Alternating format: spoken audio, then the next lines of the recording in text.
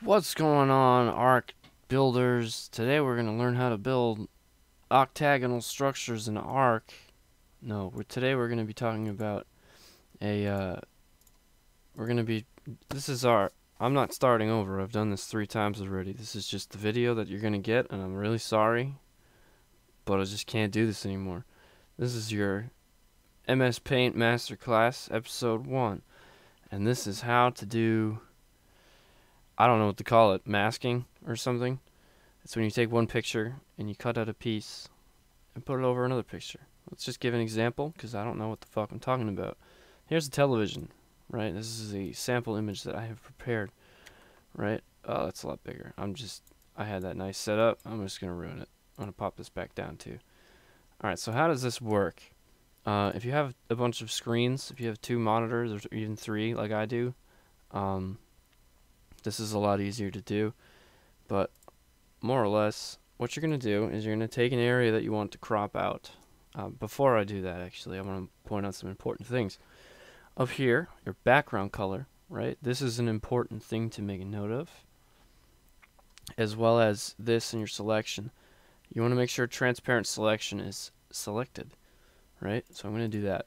So let's say I want to put this picture of your favorite anime, not mine, your favorite anime, Yu Yu Hakusho. Yu Yu Hakusho. I don't know how to say that. This guy. You're going to take this picture, right? And first of all, if you paste it and it's bigger, you fucked up. If it's smaller, you fucked up. So you got to go into another paint window. That's why I have so many of them open. And you have to make sure that the whole thing fits. So let's resize this a little bit. We'll put this to like 115%. Does that look like it's going to fit? No. Let's do 125 again. That's fine. I don't care if it's pixelated. You don't care if it's pixelated. Alright, cool. I'm going to move this off the screen. This is a little cluttered, isn't it? So we're going to go into this, and I'm just going to select this area, right? And I'm going to delete it. If you want to get more technical, if you want to make it look nicer, I'm not going to fault you for it, but I'm just not going to do that. So with the whole image selected, or at least the area that you want, I suppose I could be a little bit neater about this. Let's just take this right here. Okay. Copy, or Control C or Control X to cut. And then we can kind of just discard this window. I'm going to come back over to this. And then if I hit... 1 second, actually. I'm going to just blow this up a little, move this into the center. If I Control V, if I paste... Oh no, something has happened. The background color right here, right, has to be the same color here. You can do this ninja move where you right click with the eyedropper tool, right, and then Control Z. It'll still stay there. So let's say, for example, I do this. If I Control V and paste it, and I pull up my eyedropper tool, if I right click, it will select that. Control Z, it'll stay there. So now, come up here, transparent selection, again, in the new window. Control V. Isn't that nice? So now, you can make dumb, retarded Facebook memes to share to all your friends that are... I'm not going to make fun of your friends. I don't want to break my rules anymore, but this is how you do this technique. I really don't know what it's called. I don't know what to call it. I'm going to call it... punching, image punching, alright? If we can get that term famous on Twitter, let's get that trending on Twitter. Can we do that?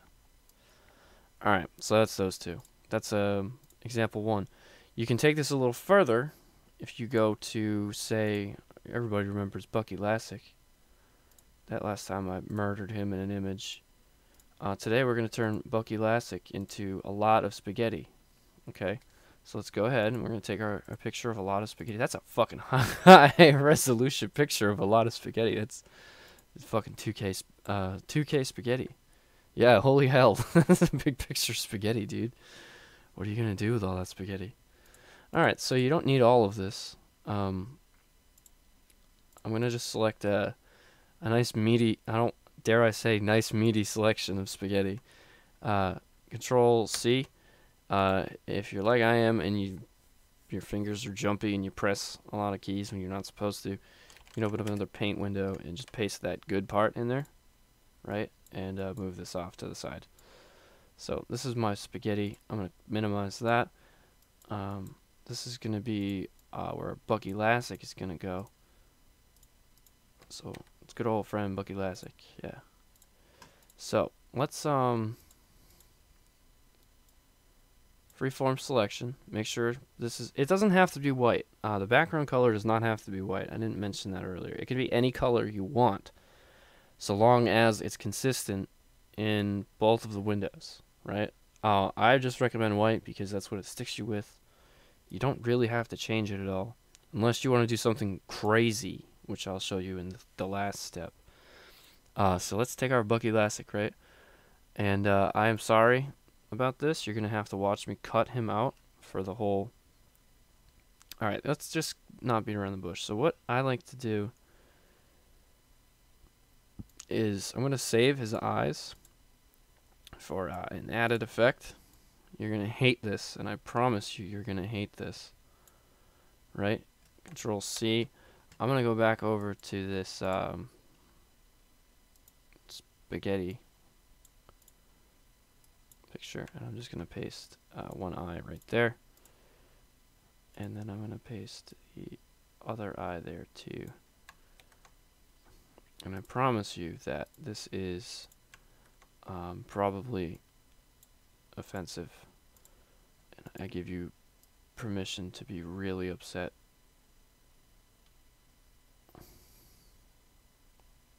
Right? Copy. Where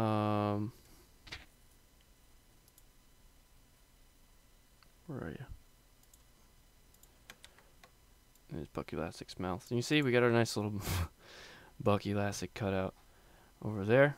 So the next step is we're gonna go and crop out the rest of Bucky Lassick. So let's start here. I'm gonna do this fast and loose. You can take as much time on this as you want.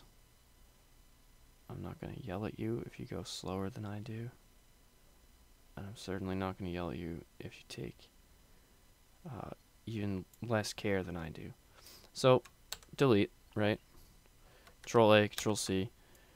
Got the whole picture right there. Fun fact, I already did a tutorial on this, but if you have a bunch of windows open and you shake your window like this, everything else behind it will close. And if you do it again, it'll go back. That's not very nice of them to do that. Alright. So I already know that the Bucky Lassick picture is bigger than this, but I just can't be bothered to really care about that. See this? Over here? That's because I didn't set it to transparent selection. Right? So when I paste the old Bucky Lassick, something has happened. something horrible has happened. And that's the next trick, the next tip I'm going to get into.